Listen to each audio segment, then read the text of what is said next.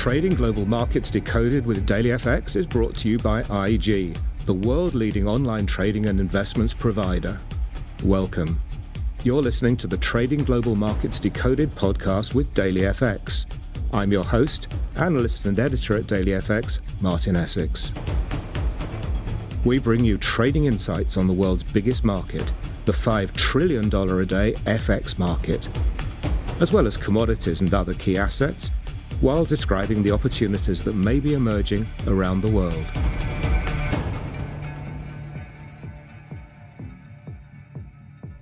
Good morning, everybody. Good afternoon, good evening, depending upon where you are in the world, and welcome to this podcast. With me today is Dr. Harald Malmgren, who was a senior advisor to 4 US presidents, Kennedy, Johnson, Nixon, and Ford. He's an economist, a geopolitical and geosecurity strategist, and an expert in global finance and governance. Dr. Malmgren is also a writer and media commentator, and his core subjects include the US and global economic outlooks, trade policy and financial market issues, and the linkages between economics and strategic security issues. He has a special interest in automated and high-frequency trading and the problem of financial market herding, and has written on all these since the 1960s. Harald, welcome.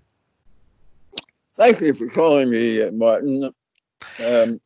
Harald, we'll talk about economics, finance and trade in a moment, but first perhaps you'd tell me about your latest project, which I think is called the Malmgren Strategic Institute. What is that? Well, over the years, unlike people who are action-oriented, most people who are action-oriented don't write about what they're doing, rely on other people to who are really voyeurs to tell you what happened. But it was my habit to take notes all the time, or write publicly or give addresses explaining what I was doing. And all of this piled up over many, many years into a large trove of reports, notes, publications. And some friends of mine said, can we have a look at this? And decided there's so much here, we should set up an institute just to pull up all this stuff that I've been saying and show how it foretold much of what has been happening. Oh, excellent. The way of thinking. So that's what we're doing. Very good. Turning to the economic outlook, coming back to today, I'm sure you've been asked this so many times before, but how soon do you expect the global economy to recover from the damage caused by the coronavirus pandemic? Well, as you know, there's a wide array of opinion on this, ranging from President Trump, who thinks we'll have a recovery like a rocket, all the way through to the more cautious warnings of institutions like Morgan Stanley, and especially Jay Powell, the head of the Fed, who is very, very cautioning about the pace of recovery and the likelihood we won't see real recovery until next year. And where do you stand on that spectrum? Yeah, in my view, the recovery will be far slower than the markets are expecting, because during this break, many businesses are either going out of business or they are reconfiguring what they're doing, including their supply chains worldwide, rethinking the product lines, rethinking where they produce in the world. And I think we're not going to see a rapid bounce back, but the main question is new orders. We entered the downturn that began to really whip the economy in early this year. But actually, industrial downturn had begun last year. And already there were clear signs of industrial contraction long before the virus hit. So we have to think, industry is going to think that as the baseline, not the virus. We entered the downturn with substantial overcapacity. The most visible example was the automotive sector. Everywhere you look in the world, there's a pileup of unsold vehicles in the ports and in the in the U.S. case, in farm fields, just miles of unsold vehicles parked in the grass. So new orders are crucial, and new orders are not showing any substantial rise yet. So production might be ramped up, but orders are not going to be there to create the demand. Against that background, it's perhaps remarkable that we've seen such a strong rally in share prices and indeed other so-called risk assets recently. I suspect from that you think current prices are unrealistic, too optimistic about a swift, strong economic bounce back. Is that right? Yeah, the prices are driven by Fed policy, which is aimed at lifting liquidity, and there's all that liquidity has nowhere to go because the yields on interest are too low. So they're piling into stocks because it's the only thing you can buy into. And it's inflated by what I call a high level of intake of hopium, which has everybody convinced that somehow the Fed has their backs, and no matter what happens, how awful the problem is, the Fed will keep inflating the asset values.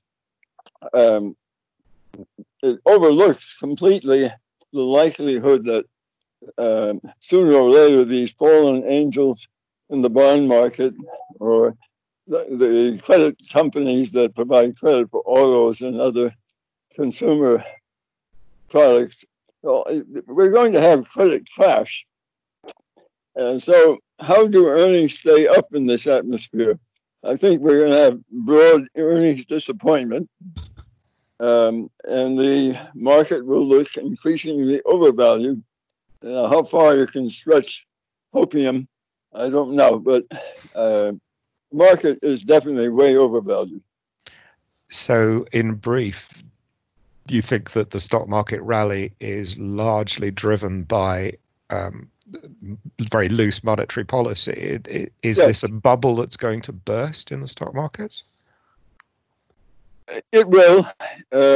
What is the catalyst for the burst is we have yet to see, but it may be a crash of insolvencies of some key businesses.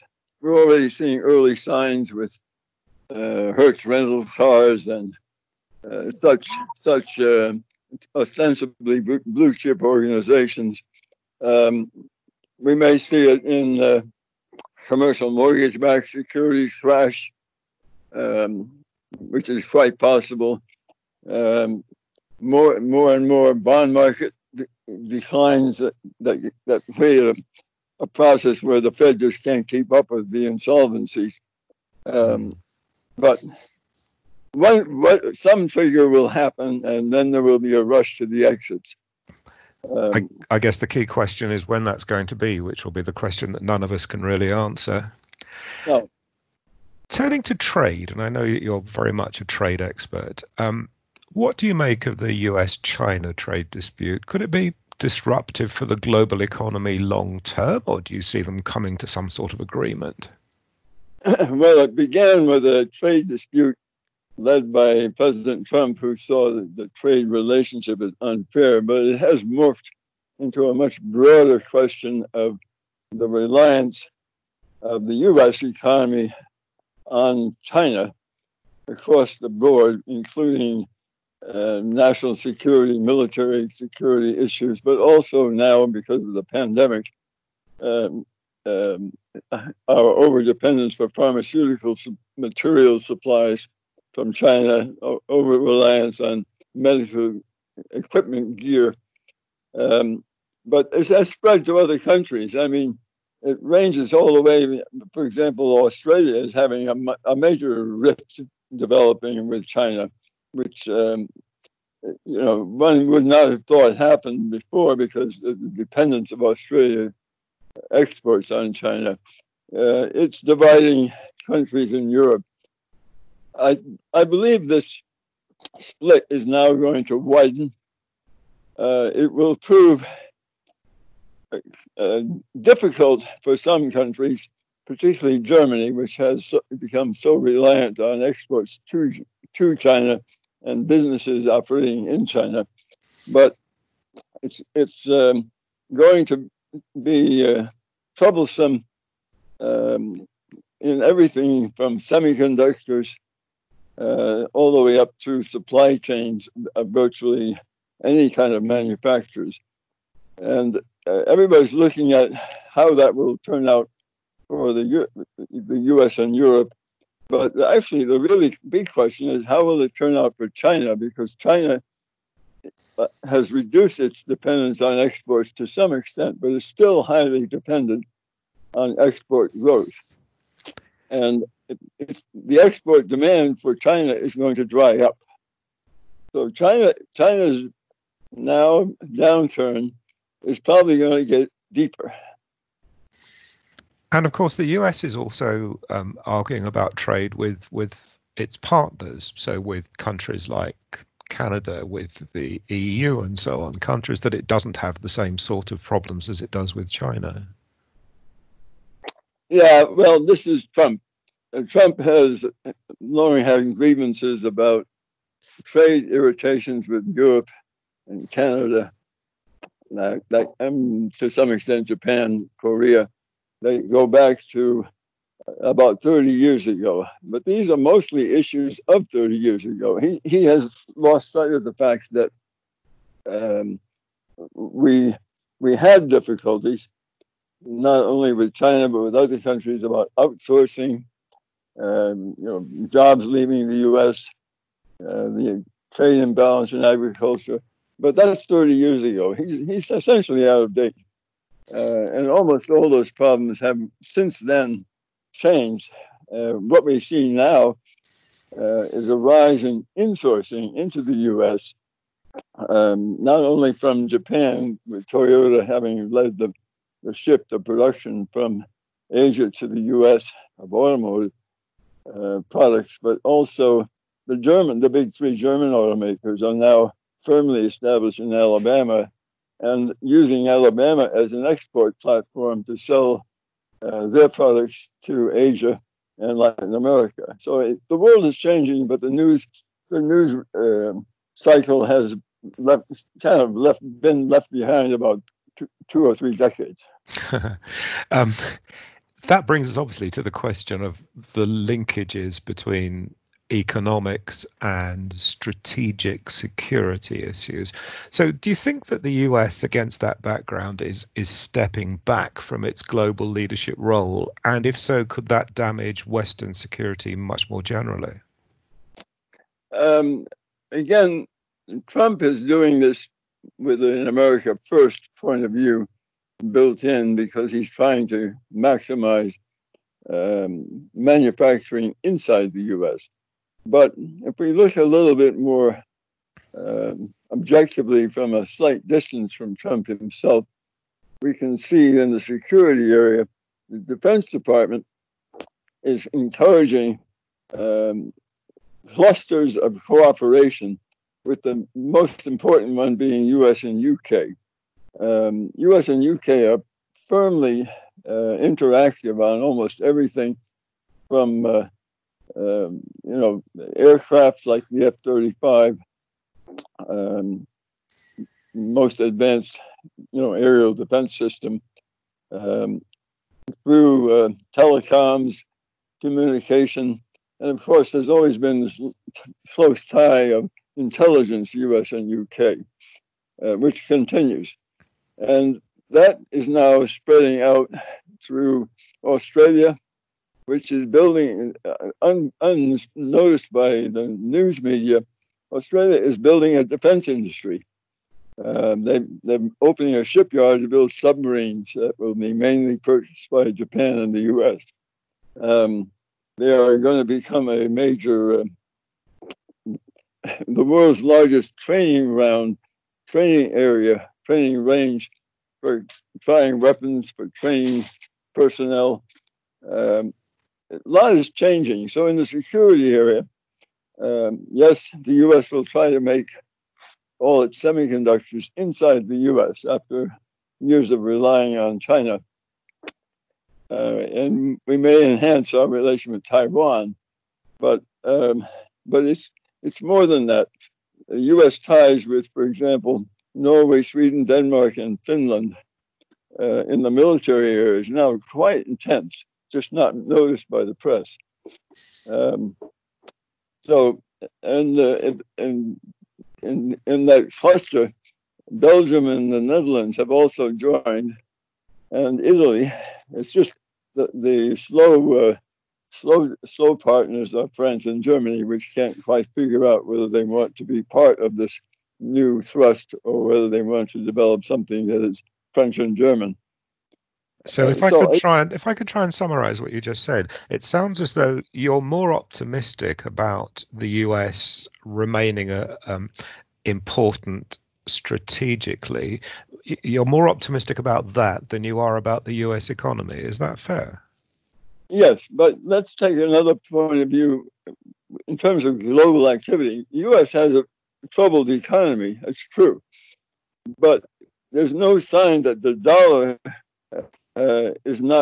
is becoming a weaker element of the global economy. That's there's a lot of rubbish written or talks about that the end of the dollar, but I think there's generally forgetfulness that besides the dollar that we see in the Fed's hands, there is this massive thing called the euro dollar market, which is a multiple. It's variously estimated between 10 and 25 trillion. It's a huge market, and it's a spin-off of the U.S. So in recent weeks, as the European Central Bank and its members have been constrained, and there has been a dollar shortage for them as well in South Korea, Japan, Brazil. The U.S., as it did at the end of the post-Lehman crisis, the U.S. has been expanding swap lines, essentially giving dollars to them, and they trade euros for the U.S. to hold. But without the U.S. swap lines, the entire euro system would be in a crash. So is the U.S. not taking a lead? I think the answer is the U.S. is in the lead. It's just overlooked. That's interesting. Okay. With me today is Dr. Harald Malmgren, who was a senior advisor to 4 US presidents, is an economist, geopolitical and geosecurity strategist. We'll be back in just a moment when I'll ask Dr. Malmgren about the financial markets. Trade with DailyFX parent company IG for low spreads, intuitive platforms and round-the-clock customer care. Learn more at IG.com today. Dr. Malmgren, I mentioned in the introduction your work on automated and high-frequency trading. Do you think that computerized trading is a good thing or a bad thing? Well, it's an inevitable thing. I mean, computers are getting faster and faster, and it's the nature of scientists and people in the financial markets to exploit the opportunities that faster information provides. I first gave attention to this. I had a dinner with a longtime friend of mine in Japan, a man named Atsushi Saito, who had become the president of the Tokyo Stock Exchange and was in the process of merging it with the Osaka Stock Exchange. So as a CEO, I thought I will talk to him about high-frequency trading. And it was interesting, partway through my questioning, he said, let's eat. The process is simpler than you try to think about it. He said, what this is all about is front-running the market. Front-running is technically illegal, but now we're finding ways for some people to move faster than the others, see what's happening, and jump in and take the advantage of being first. And it will become bigger and bigger until a handful of firms will dominate trading, and everybody else gets prices set by these front runners. And it's turned out to be quite correct. I mean, it's just a few firms that now truly dominate the high frequency trading, and high frequency trading is a very large part of what happens in the markets. So is it good or bad? It's the reality that it's unavoidable. It will, the speed will continue. The problem now lies in other aspects of this. Number one, increasingly the instructions to machines are not by humans, they're by algorithms. And eventually will be artificial intelligence constructs where no human is involved at all. And that will create massive high momentum movements that result in congestion. Let's say if you have a down day and a heck of a lot of people want to sell, but there are no buyers because the high frequency traders simply shut down for a few hours, say, okay, let the market do its work, and then we'll come in when we can when we can reap more gains. And we began to see signs of that with flash crashes more than a decade ago. But we're going to see flash crashes of, instead of minutes, we're going to see flash crashes eventually of hours and then large parts of the trading day.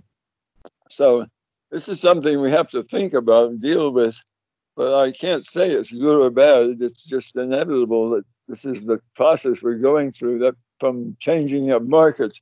The Fed is trying to keep up with it by integrating a lot of its open market activity through its partner in Chicago. I've got a mental block, but the largest high-frequency trading firm. And indeed, the Fed has a large division now located in Chicago to exploit that process of being able itself to stay ahead of the market.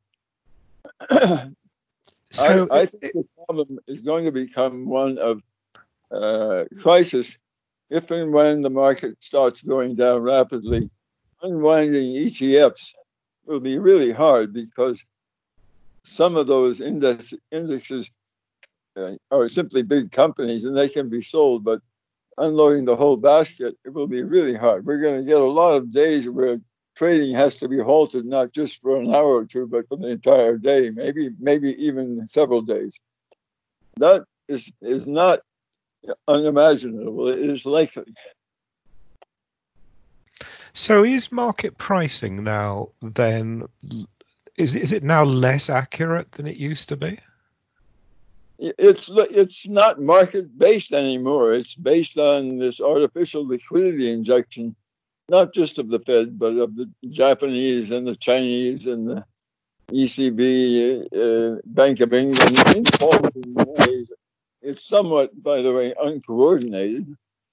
But what is the price for anything? It's the price for the biggest companies are dominating the markets because they keep rising. The price for the rest of the market is quite depressed relatively to the market leaders. No one really knows what the relative prices should be because the monetary policy is simply like a flood, erasing all the normal benchmarks. Is this what you meant when you wrote about the problem of financial market herding? Yes.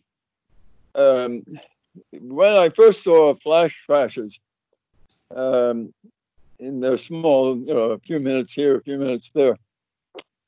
Again, I had dinner with the then governor of the Bank of Japan, Mr. Fukui, who was also a friend of mine. And I said, what happens when you get a pileup of sellers anxious to unload and a withdrawal of the high-frequency traders? And he said, well, we central bankers don't like to talk about that. But he said, we'll just have to shut the markets. And I said, for how long? An hour? He said, no. I said, days? He said, maybe weeks. Really? Goodness. Now, this is a long time ago. This is before Governor Kuroda took over. This is before the wild QE of recent times. But it was interesting at the time because it was in the days of Fukui and Draghi's predecessor, Jean-Claude Trichet. It was, at the tail end of the Greenspan years. I knew Greenspan well, and I knew Trichet well. And indeed, at that dinner, I said, well, what is the view of Trichet? And he said, it's the same. And he says also, King,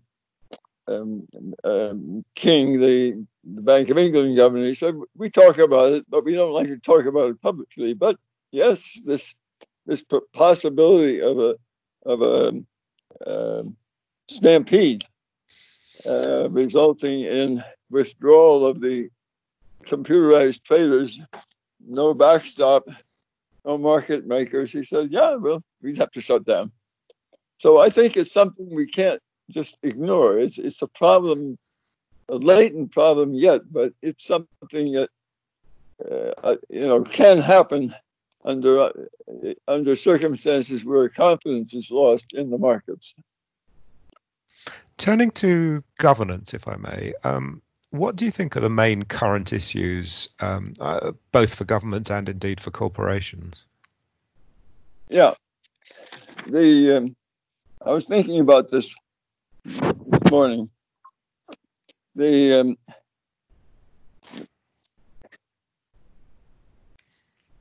problem of high concentration in the U.S. is now getting attention.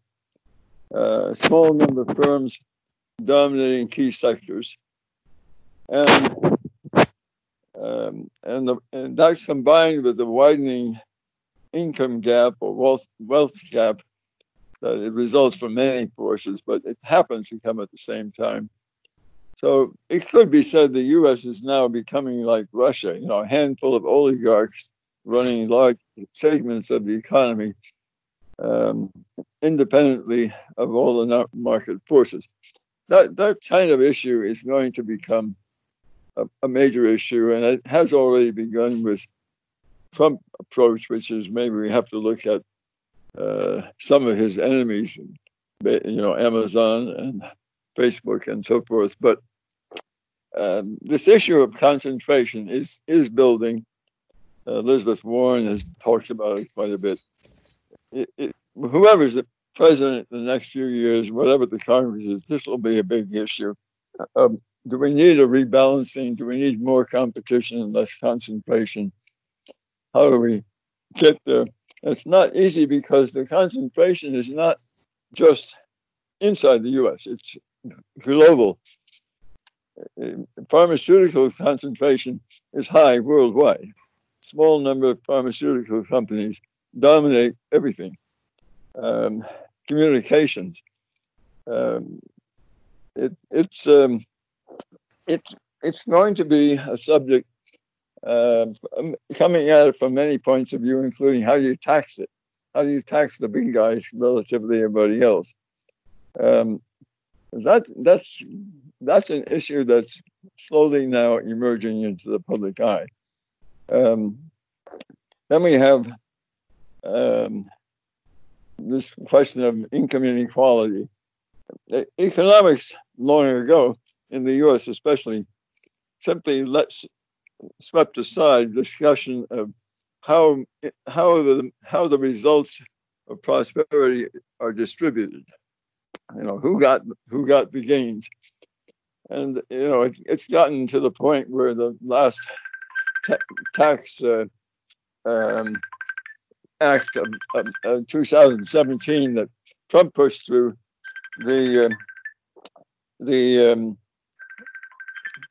sorry, I had a distraction phone call there, but tell you what, why don't we stop there? If you'd like to turn off the phone, I will.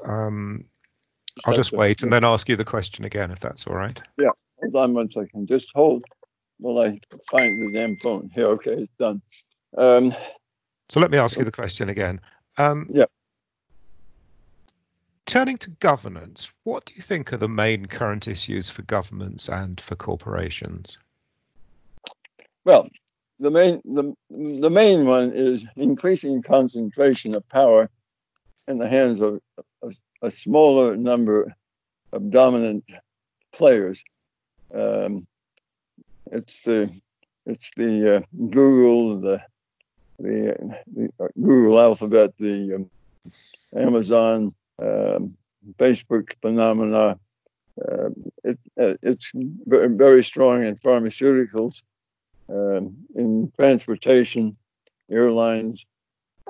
You can make a long list. And Jonathan Tepper wrote a really good book on the concentration of power that was published just this last year. It's going to be a popular subject for politicians because it also relates to the widening income and wealth gap that is evident and is resulting from everything from tax policy, which gave the gains of the most recent law, tax law 2017, to the large corporate sector and large independent businesses, but virtually nothing to the rest of the economy. And then the policies that relate to that are things like corporate buybacks. It's forgotten that the buybacks really were only allowed under Reagan by getting the SEC to change the rules to allow a kind of safe haven for companies to buy their own stock, because it's a form of insider trading. Mm-hmm. And we've gotten used to it, but there'll be a lot of visiting back saying maybe buybacks are a really bad idea. We really need to aim profits either into productive investment by companies, or else they should pass it on in dividends and move it out into the economy where others can use it for investment. What do you mean when you talk about the role of governance in our well-being? Well, this is basically, governments work on the basis of some kind of deal between the working population and the rulers, and it takes many forms in many countries. Many variations of it, but everybody seems to have forgotten that the deal goes back to feudal times. We let you have the power over our area, but in return, you defend us from harm from others.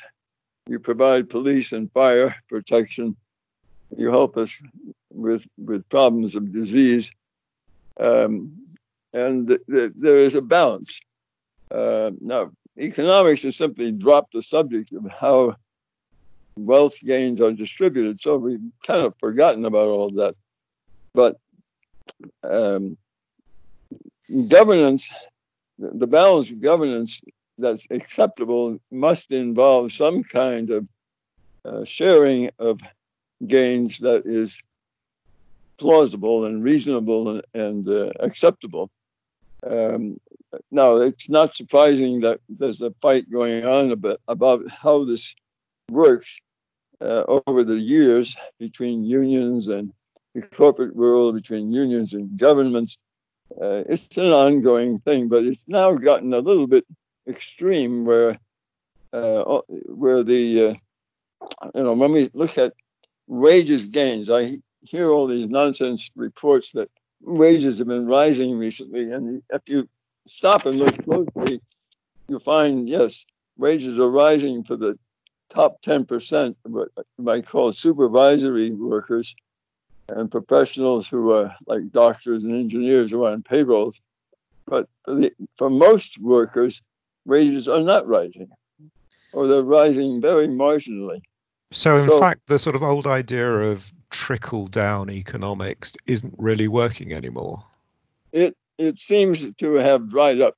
Let's put it that way. Okay, I know you've advised many businesses, from sovereign wealth funds and banks to computer services companies. Strategically now, what are you saying to them about how they should be positioned in the markets? Well, the recovery process. Right now, what I see, a process that began in the last 2 or 3 years. Slow down, in industrial production worldwide, beginning to be almost in manufacturing contraction by the end of 2019. And at the same time, slowdown in global transportation of goods. That is air freight, sea freight, railroad freight, truck freight. Everywhere in the world has been slowing. And now we have really a dramatic slowdown in the movement of goods that are made, manufactured, or fabricated for consumption use. So while services continue, the movement, the transportation is changing. And more companies are thinking of ways to make things closer to the end user. Get rid of the supply chains or make them shorter so that you can tailor product changes for the local demand. The more tailored product systems mixed with services. So I think what we're going to see is much less shipping by air, sea, and land, much more relocation of manufacturing, and then reconfiguration of how you make things. And this is the most important part. Slowly, there has been a rise in knowledge about new man-made materials that are not steel or copper or not using industrial metals, but rather creating materials that don't need to be dug from the earth, don't need big smelters. And we're going to see more and more of that being the way we put things together. And there will be with that a very fast rise now going on in what we popularly call 3D printing. You know, sending specs by internet to somewhere and making something on the spot. And most people think of that as, oh yeah, that's plastics. But now it's advancing into new kinds of metals that are not earth metals.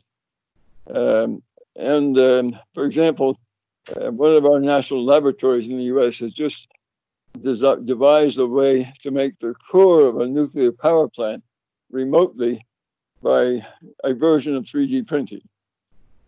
I know in the automotive sector, some of the companies are now at the point where they are thinking to make entire parts, the frame and the structural parts of automotive vehicles by 3D printing without much human interface, very close to the end users.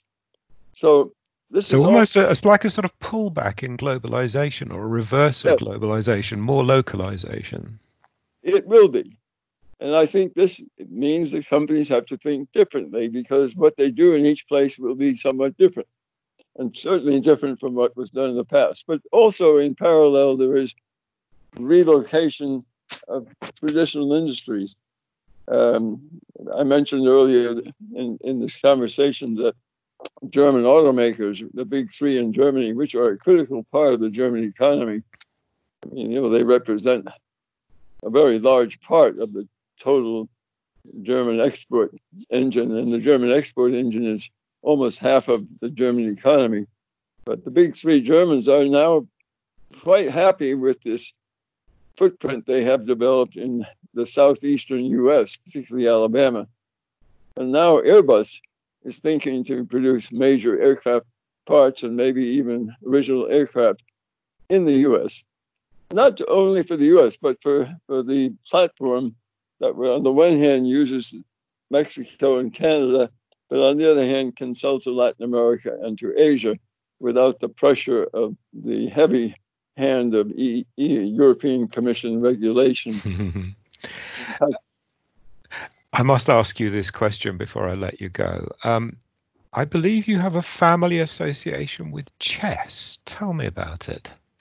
Oh, yes. Well, when I was a kid, I wasn't aware, but I grew up in a working class immigrant family. My father played chess with me all the time. And I got tired of it eventually because it basically he won every time he played. So but he taught me a lot about it. And then I discovered in my early teens that I was named after my uncle, the same name as my uncle, and he was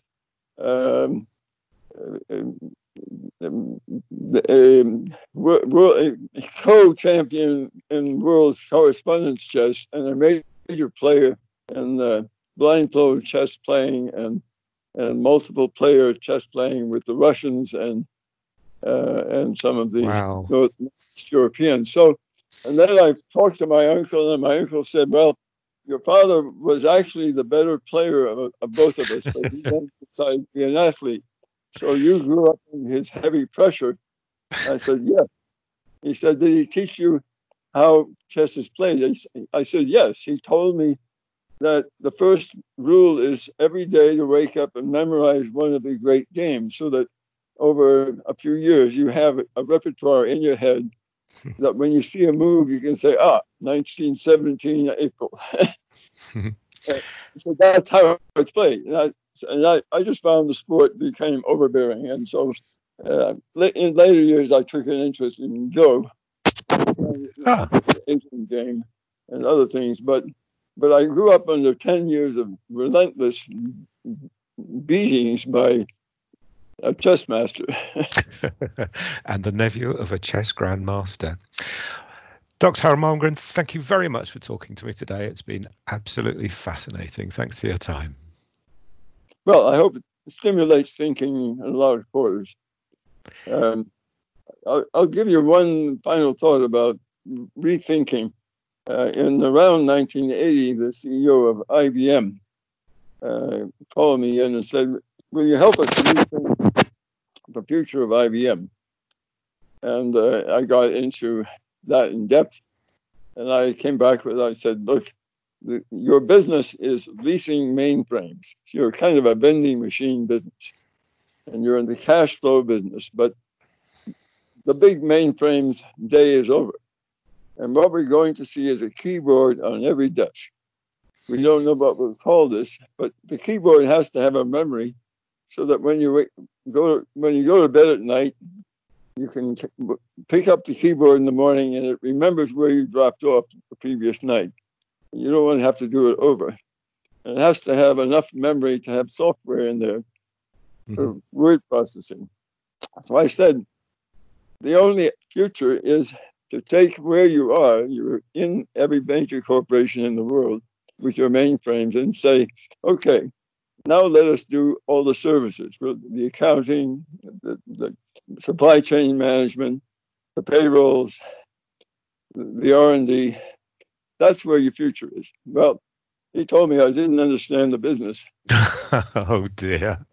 And about 8-9 years later, several members of the board said, "Had you prevailed, we would have saved us, slipping all those years and having everybody pass us in the long distance race." But this is why I think big thinking about what is fundamentally different is very important for business and for markets to try and think where this is going rather than where it's been.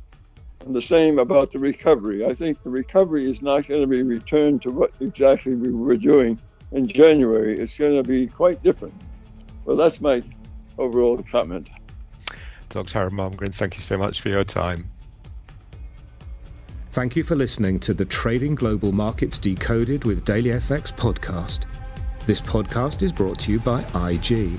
Check us out at dailyfx.com. If you love the Trading Global Markets Decoded with DailyFX podcast, we'd love for you to subscribe, rate, and give us a review on iTunes. We'll see you next time.